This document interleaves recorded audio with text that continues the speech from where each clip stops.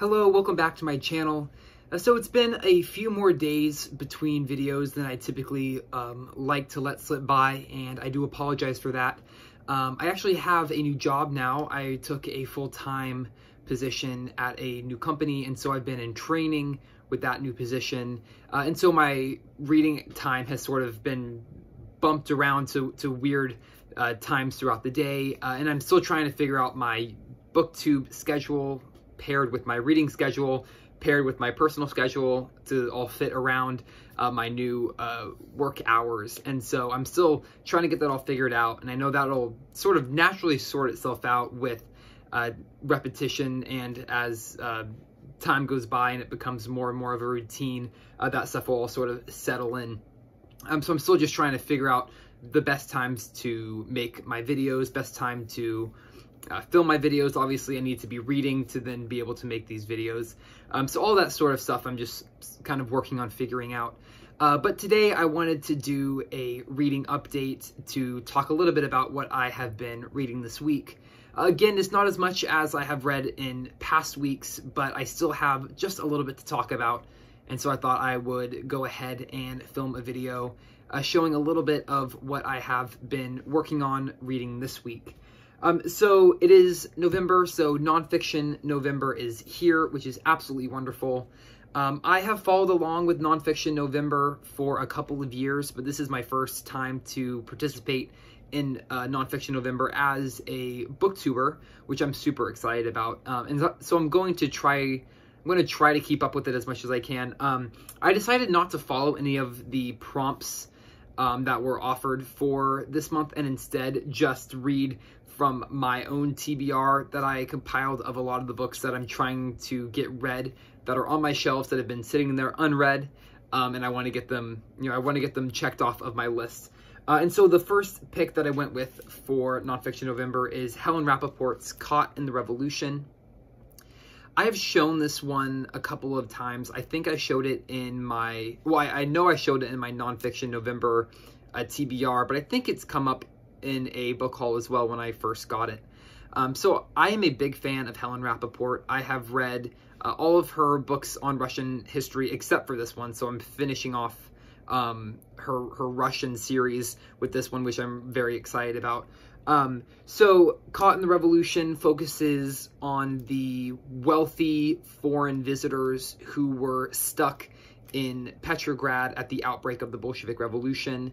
Petrograd is St. Petersburg. It was renamed to be more Russified because St. Petersburg was felt to be too Germanic. And so obviously during World War I, they wanted something a little bit more nationalistic and patriotic for their citizens. So St. Petersburg was renamed to Petrograd.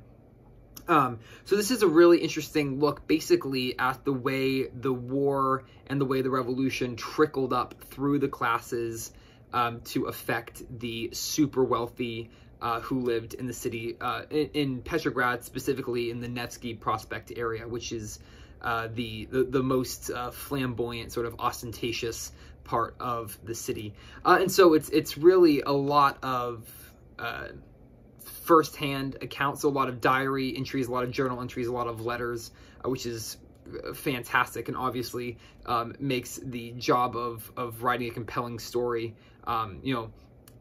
it ties it all together, having that first-hand experience, which is that first-hand documentation, which is absolutely wonderful.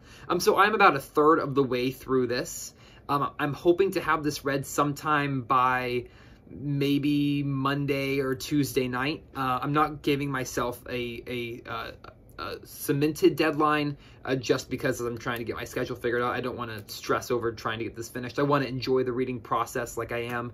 And lately, I've actually started slowing down my reading speed on purpose. And I have found a lot of benefits, at least for me personally, of kind of slowing down my reading and trying to focus less on the number of books that I read and focus more on the quality of the reading experience and on the amount of information that I retain from each book. I do find that when I kind of slow down and take a more measured pace with my reading, that I am able to retain more information at the end.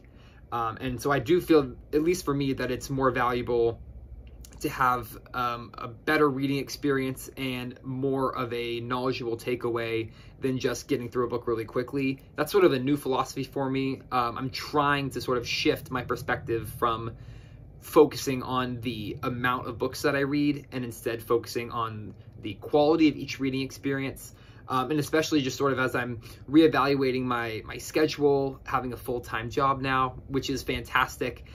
It does just obviously mean that it limits my reading to the morning hours and the evening hours and weekends.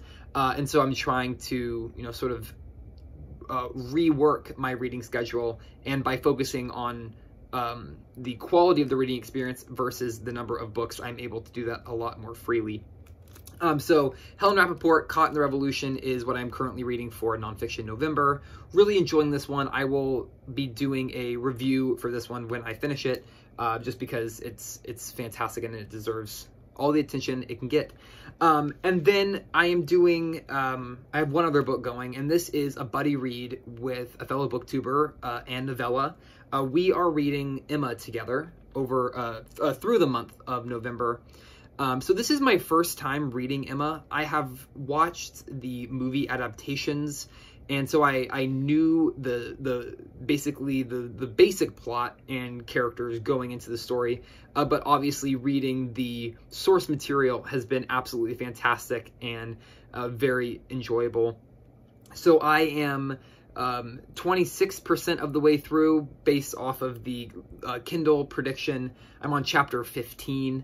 We're really taking our time with this one as well. We have the whole month of November to read it over, and we don't have any set pacing. We are just sort of reading at our own speed and then, catching each other up on where we are through the process, which is my personal favorite way to do a buddy read, is keeping it super relaxed, and that way, neither person starts to feel stressed or pressured if the other member passes them in the book.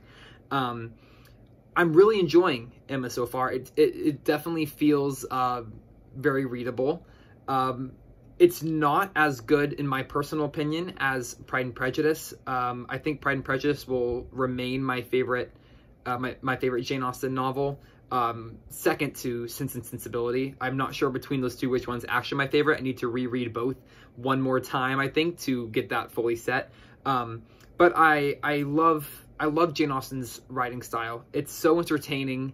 It's so sort of all-encompassing. It's very relaxing reading too. There is just a quality about it that is just really special. And so I'm really enjoying this. So through the first days of the following week, these will be my two books still. And then I'm not sure what will be next on the docket. I think for my Nonfiction November, I will probably dive in to either The English and Their History by Robert Tomes or Catherine the Great, her biography by Virginia Rounding. So I have to pick between those two, but those are the two that are sort of highest on my attention radar at the moment. So that is all I have for today. Thank you so much for watching. I hope you enjoyed. Feel free to leave a comment down below if you would like, and I will see you in the next video. Bye for now, and happy reading.